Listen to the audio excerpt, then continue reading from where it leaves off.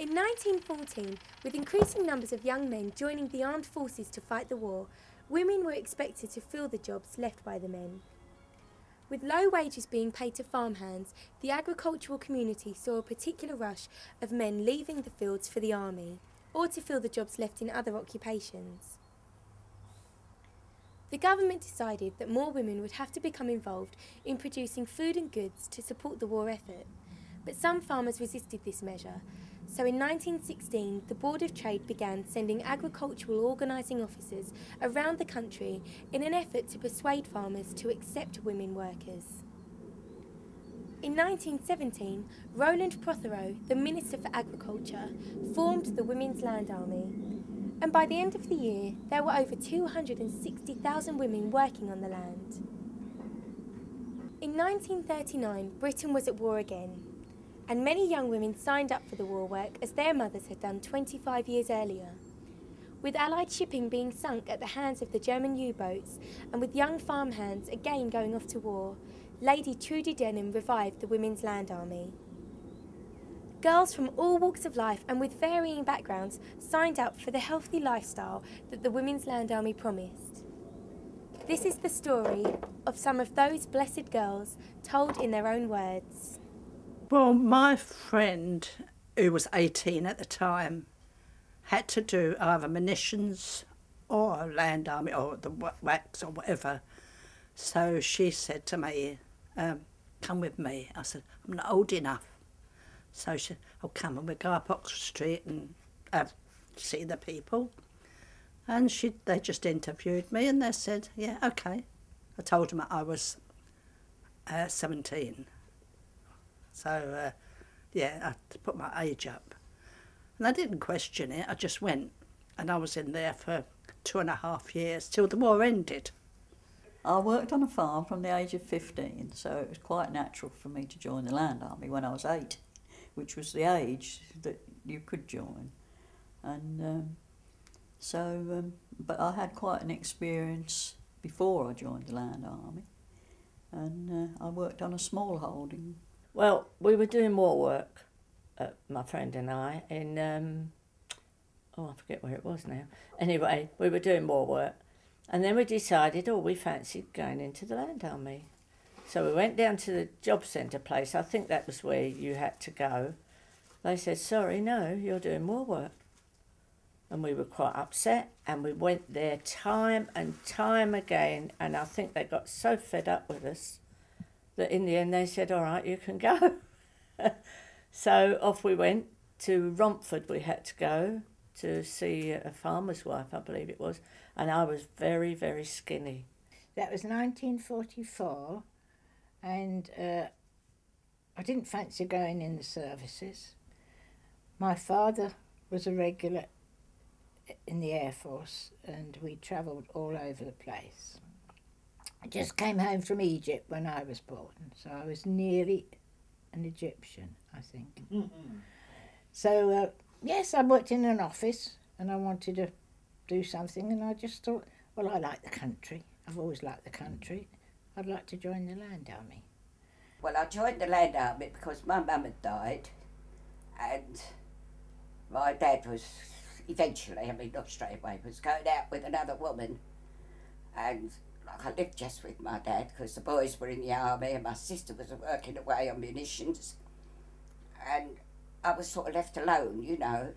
And then I went up to wherever you went, where they joined up, and said I want to join up, think of somewhere to go. And they said, oh, you can join the Land Army if you like, because of your age. So I said, fine, I'll go in the Land Army. And a week later, they sent me to this farm. There was a man, his wife, and one little girl, daughter. Well, I milked all 40 cows in the morning. I had to go and get them, milk them all, take them back again to the field, go back and clean all the cow shed up. And then when I went indoors, I had to do all the little girls' washing. And I said to her, this doesn't come in my job, you know, I don't have to do that sort of thing. Well, I stayed there for a week. And she said, you can have the half day. So I said, I'm not having the half day, I'm going. I'm very strong-minded, you know. So I went into town again and went to the Land Army office and told them. And they put me up somewhere just for one night. And then they sent me to the other farm and they said, there's another girl there, you'll like that. I was billeted in Clacton, and one of the first farms we went on was at Wivenhoe. Don't know whether you know Wivenhoe. Yeah, then from Wivenhoe we sort of worked on the land. I didn't work very long on farms. I worked on 2 farms actually. One was a sunflower farm, and the other one was sort of a general farm, you know what I mean? Other than that, we worked in the fields. You know, we used to dig out trenches, you know, the big tank traps and all that sort of thing. We used to dig all them out. We didn't dig them out, well, we cleaned them out to make sure they were clean, you know, and all that. And I drove the tractors. We went on the thrashing machines, and I even ploughed the ground with horses and a plough, you know, and all kinds of things like that. A newly signed up land girl received her uniform and a rail warrant to her billet.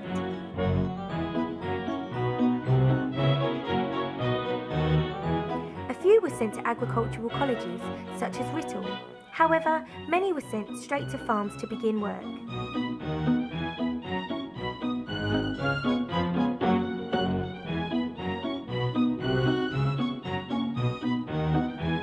Accommodation was varied. Some girls were billeted in private houses or commandeered buildings such as hotels. Many girls were billeted in newly erected temporary hostels.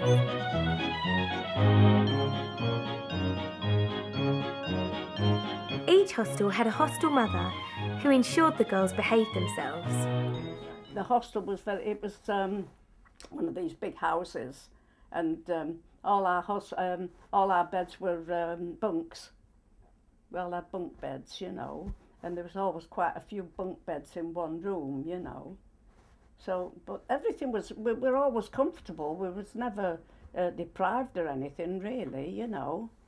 And of course, when your sandwiches, they just made your sandwiches, and whatever it was, you were grateful, because you couldn't get things so easy them days. I was based at Stansted Station Road in a hostel. There were 40 girls altogether. Well, the hostel was on Reb Butler's estate, and it had the huge big house in the grounds, and there were English soldiers that were wounded were put in the big house in the same grounds. Well, the hostel was a ministry building with 3 of the big pot-bellied stoves down the middle to keep us warm. It had an ablution block. It was a sort of a T-shaped building with the dormitory on one part of the T, the ablution block on the other part, and the straight part was our dining hall and the kitchens. And we had a bunk, 4 bunks in what we called a bay. So there was 2 bunks, little dressing tables back to back, and small wardrobes. And I had a top bunk, and they were all quite comfortable and warm. A land girl's work was varied dependent on the type of farm on which they were stationed, or the season of the year. The work was hard and at times could be dangerous too.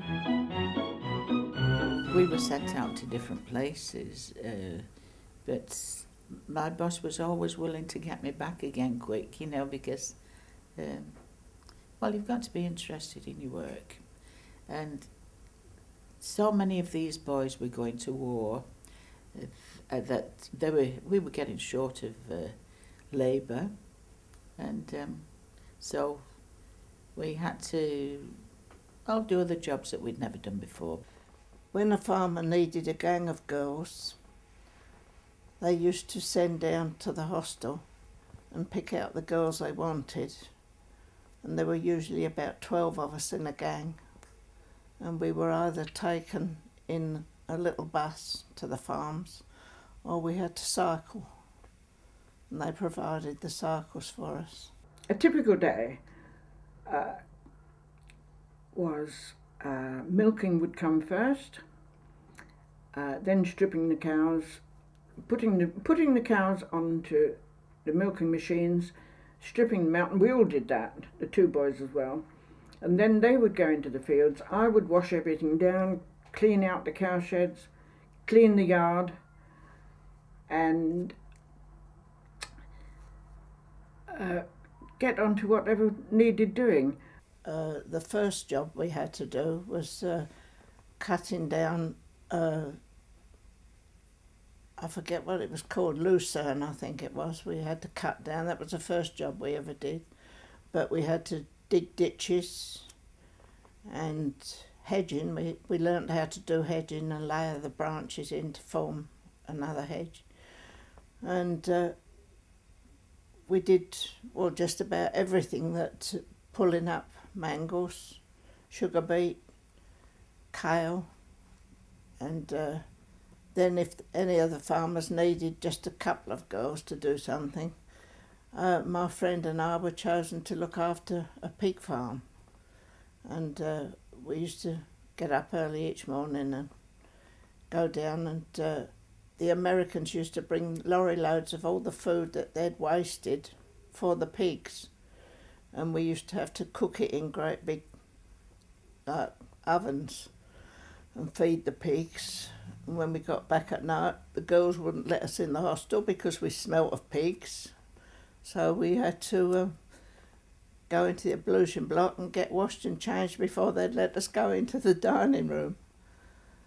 And two of our friends were taught to do thatching. Well, I expect we got up about 7 o'clock, and we probably started work about 8 o'clock till 6.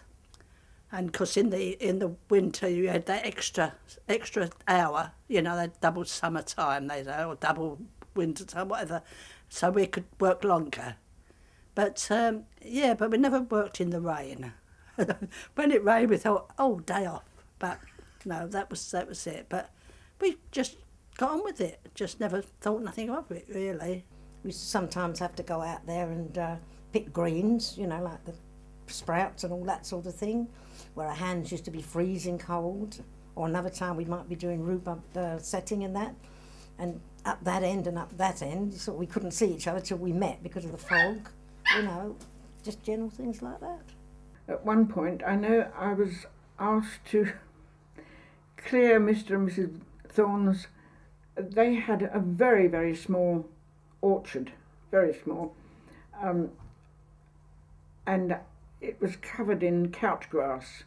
And I worked myself to death digging that over, getting it all clear of couch grass. And I did it.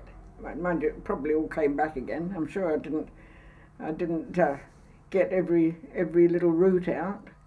But I did work hard at that. But that wasn't typical, that was unusual. But little jobs like that he would ask me to do.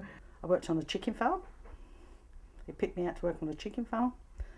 That was horrible. Horrible, that was not that at all. Because they were batteries.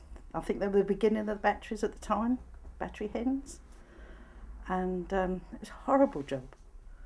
And you get all these poor little hens all in little square cages in tiers and rows, ever so long.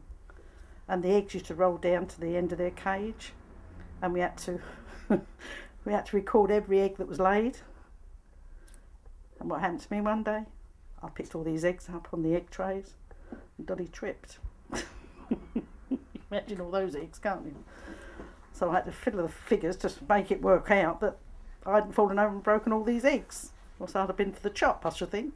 Another silly job I would do, the pigs would all go out in the field, and of course they root the grasses, or they turn tufts of grass over, you know, and it's all turned up. And I would have to go out there with a fork or whatever was handy and turn all the little turfs back and make it all right again, ready for them to go and do it again. When we did the harvesting, that was really hard work because you had to you had to stook the sheaves up, which they don't do anymore. Like they look like little Indian wigwams. And when they were dried out enough, we had to load them onto the wagons, and you had to load them with the heads of the sheaves in and the stalks out. And then when that was taken, you had to stack them, build the haystacks. And that was from early in the morning till late at night we did that. Well, our first job was mac spreading, if you know what that is.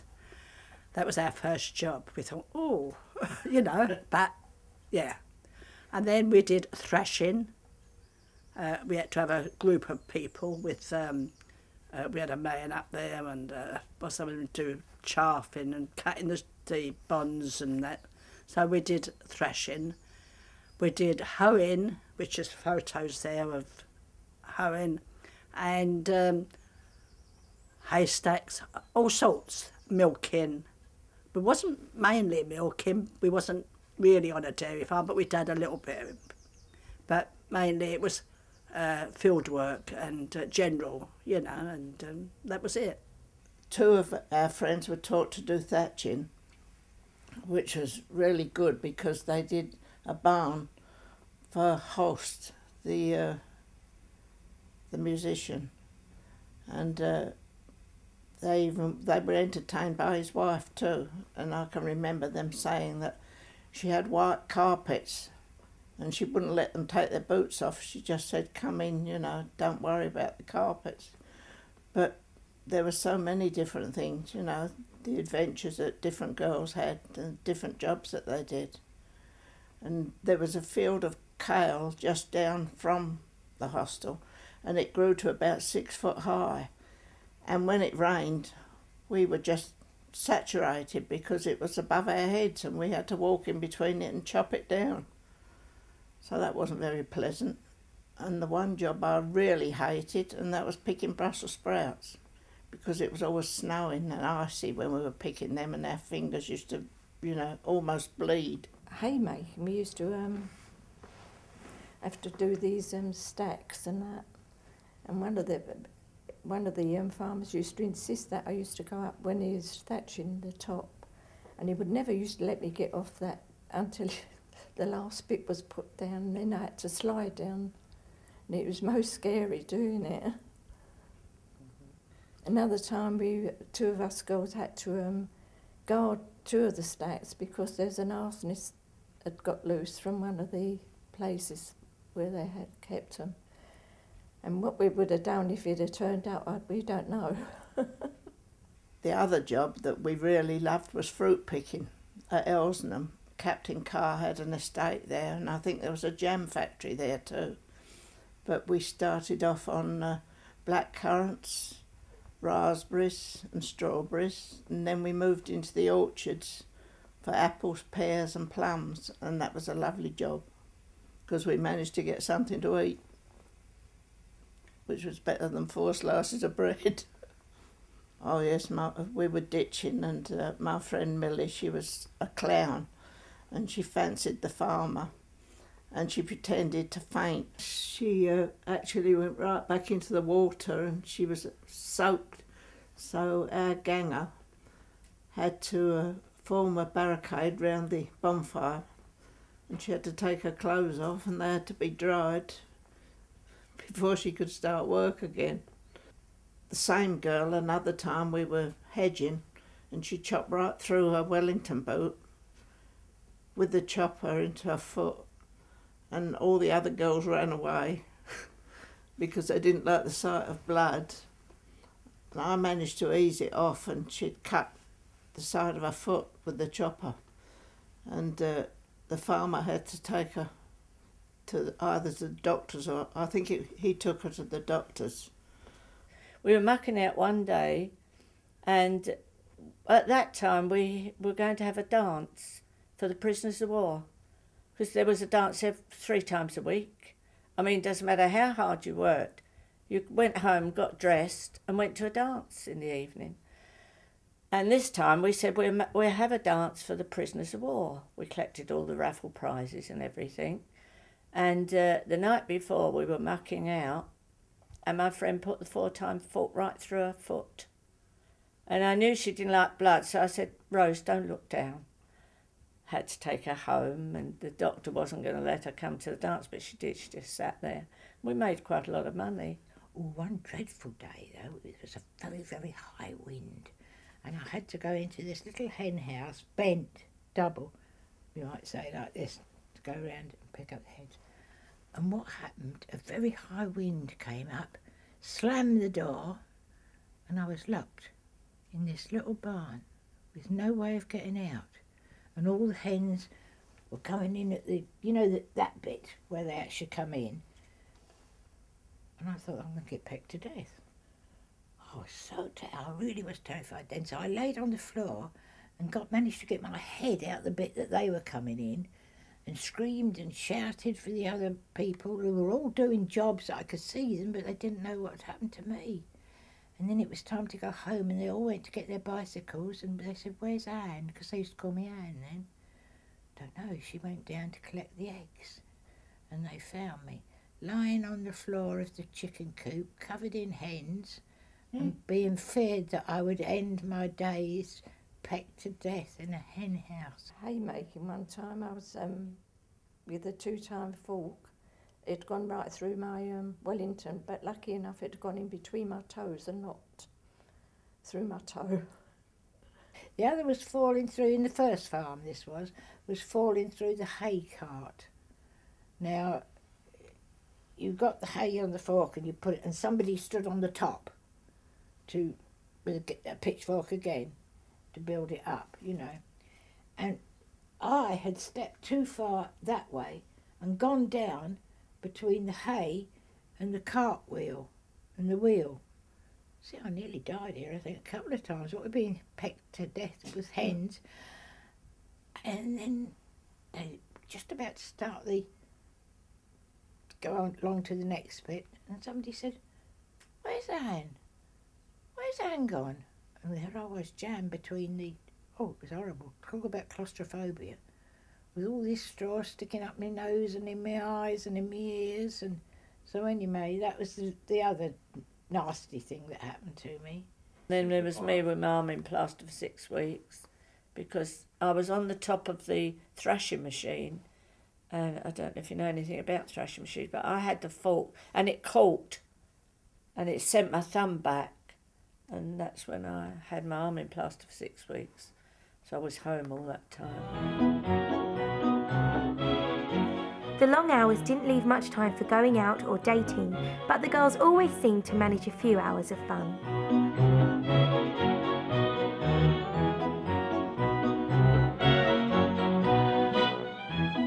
For the first time in their lives, many girls had independence.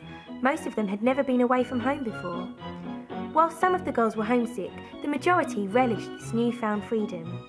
It was a time when many girls met their husbands.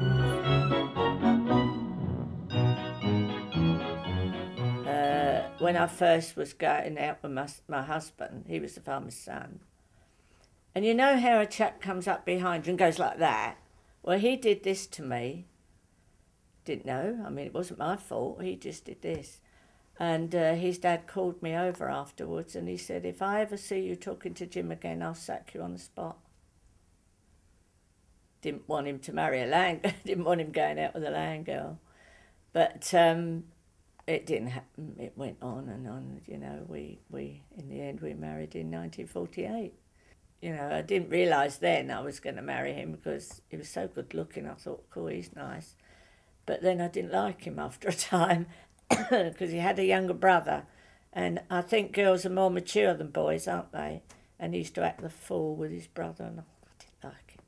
But he kept on and on. He used to meet me at the station, and he'd come up and see me when I was home, and he ran after me, actually. So I gave in the end. Well, his brother got killed on a motorbike, and well, he wrote and said, "Oh, you're the only one I've got," and all this business, you know. And I went back with him and later married him. Many girls, having led sheltered lives before the war, found their Land Army years to be a defining period. They would mostly agree that these were the best years of their lives. We used to go into Grimsby to a place called the Gaiety Ballroom. We used to enjoy that because all the bands used to come up from London. Live bands, obviously. Joe Loss, Geraldo, all those sort of people used to come up. And we used to enjoy those dances. I remember one night, it was a terrible winter, really pretty. It was freezing everywhere. And we went out this evening to where the soldiers were, I forget what it was called, like a canteen place. And on the way back, because there was no cars in those days, we held hands all across the road, one soldier, one girl, and ran and slid all down. Can you imagine doing that now with all the cars? So we used to have some great times, you know. The lady that looked after the hostel, Mrs. Dover, she was a right dragon. And I can remember one evening, these Americans came to the front doors, and the doors were all locked, and they were banging on the door, and they were saying, come on, I forget what they called her, but they said, we're the bees and you've got the honey pot. And Mrs. Dover chased them down the path and up the road with a broom. And another time there were some of them, they were banging on the window of the dormitory, and they really frightened the girl in the next bay to ours, and they were asking for somebody named Eleanor, and we hadn't got anybody named Eleanor in the hostel. And I opened the window and told them to go away, and they gave me, you know, some cheek. I said, if I was a man, I'd punch you right in the face. So one of them came right up to the window and said, go on then, and I did. And he called me a and they were reported to the officers up at the airport, and I think they, you know, got told off for it. I don't think there was. We laughed so much. We had such a good time. And our man that we was billeted with and his wife, he was so funny. He used to make us laugh so much. And I think we were always laughing. We had, you know, we were so happy. We always seemed to be laughing. A thrashing tackle, and it was owned by this family. They had the steamroller and the water carrier and the whole lot. The farmer hired it from these people, and it was winter time. And I'll never forget the first morning we went there. They couldn't get the steam engine to start up, which drove the thrashing tackle, and the farmer came out to see what was going on. And what they'd done, they'd left the pipe that led from the water thing to the engine. They'd left it laying on the ground, and the water inside it had frozen. So one of the sons of the family, they were real old country boys, he set light to what we called the chaff and cave-ins that was left over, set light and ran the pipe through it and burnt a hole in the pipe. So that was the first day. And everything went wrong. All the time we were working on that tackle, everything went wrong. And my mate said to me, well, the only thing that can happen now is the engine will blow up. And it did, because I hadn't put enough water in the boiler or something. And, well, the poor farmer, he was at his wit's end. And the funny part was, we used to go in the barn in the morning to wait for this family to start the tackle up. And there was a brazier in the farm and all the coal that they used on this steamroller. So we used to make a beautiful fire in this brazier to keep us all warm. And the farmer came out one day and he said, oh, you girls have got a lovely fire here, it's warmer here than it is in my kitchen. He didn't realise we were using all the coal he was paying for. With a growing interest in all things World War II, the memory of the Land Girls is kept alive by collectors and reenactors. I've had an interest in the Women's Land Army for a long time, I suppose because of my family connections with the land and farming and owning the Shire horses and collecting vintage vehicles and implements. And of course, being a woman, the Women's Land Army seemed the natural thing to get involved in. Reenacting is great at preserving and showing people our history. Reenactors collect uniform, memorabilia and images, and many of these things would have been lost forever. But now they're preserved and respected for others to appreciate in years to come. There's a tremendous fascination with the Land Army, which seems to be growing year by year.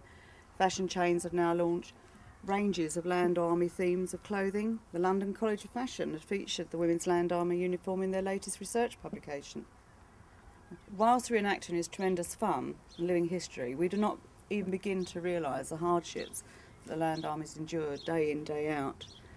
I really respect the Land Army ladies who did so much to keep former generations fed during the war, allowing the men to go out and fight for our country and maintain the freedom we enjoy and take for granted today. At the end of the war, in 1945, the services of many of the land girls were no longer required. However, as there was still a shortage of food, some stayed on until the Women's Land Army was finally disbanded in November 1950. Soon after, all records of the Women's Land Army were destroyed. Over 55 years after the last land girl went home, the government has finally decided to honour those land girls still alive with a medal. I'm really delighted that they're now being recognised by the government. They're finally allowed to take part in the Remembrance Sunday service at the Cenotaph. And surviving ladies will receive a DEFRA medal in recognition of their war effort. Land girls are portrayed in a very romantic light in the films, but in reality they had an incredibly hard life, out in all weathers, working on the land, heavy dirty work, with animals often in very harsh conditions. I think we should all salute them.